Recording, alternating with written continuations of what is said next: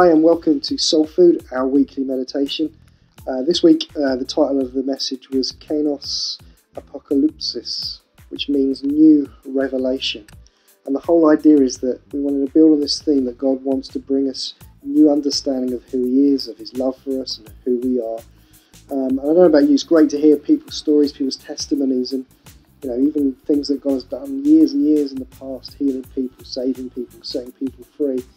But even what is more exciting is when we hear those day-by-day, moment-by-moment stories, testimonies of God's grace and power and love. And I believe that over this year, God wants to demonstrate to us how He's at work in our lives on a day-by-day basis, and that we need to expect this new or fresh revelation or fresh manna.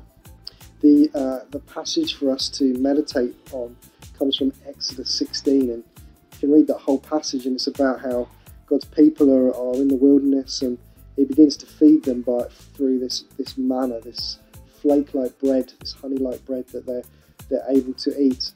And there's a passage right in the middle of that chapter of Exodus 16, verse 12, and it says, "I've heard the grumbling of the people of Israel. Say to them, at twilight you shall eat meat, and in the morning you shall be filled with bread. Then you shall know that I am the Lord your God." And I really believe that's what God wants to demonstrate and show us, that He is our God. He's the one that sustains, provides, heals, sets free. And so just like Israel, on a day-by-day basis, they were given this fresh manna to eat.